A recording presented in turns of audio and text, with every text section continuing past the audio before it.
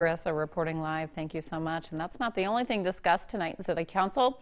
Take a listen. Today, being August 5th, is now going to be, as of today, August 5th is Jim Olson Appreciation Day.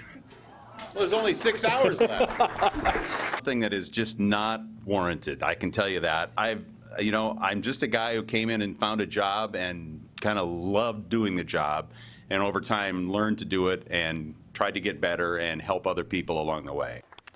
Yeah, after decades of serving his community, a former KX News anchor, reporter, and all-around good guy gets a special day in his honor. Today, Minot Mayor Sean Sitma made the announcement. Jim Olson worked for KX News for more than 33 years. Congrats, you deserve the day. People are invited to spend the evening out with some officers.